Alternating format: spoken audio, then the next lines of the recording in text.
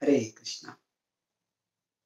We can't avoid being pushed by time, but we can choose where we are pushed by time.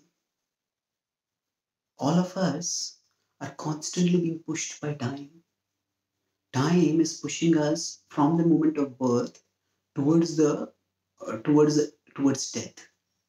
And the Bhagavatam gives the example that just as, say, a leaf is pushed by waves, similarly we are pushed by time. We can't avoid it. But say, just as if a person is swimming, now when the waves are coming, they will be pushed by the waves. So we can't avoid being pushed by the waves of time. But at the same time, we can choose where we are being pushed.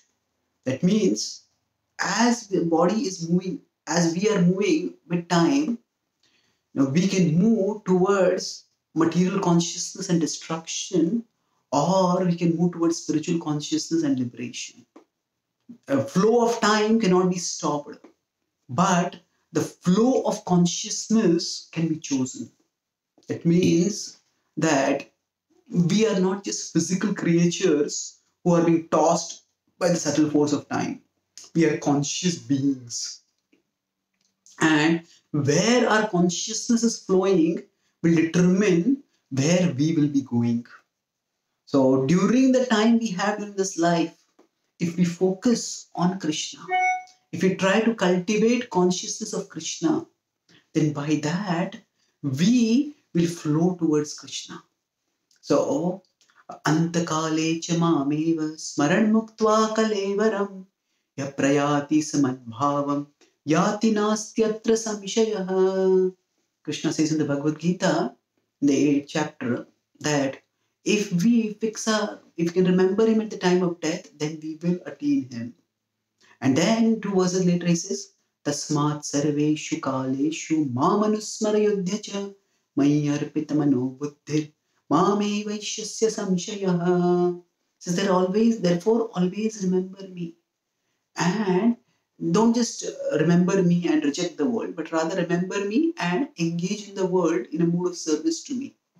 And in this way, you will come to me. So the passage of time can take us towards the Lord of time if we use that time to fix our consciousness on Krishna, on the Lord of time.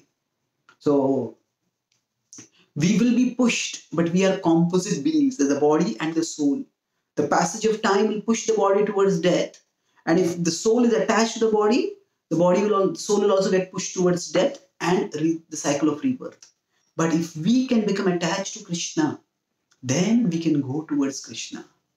So by recognizing that we don't have control over the flow of time, but we do have control over the flow of our consciousness.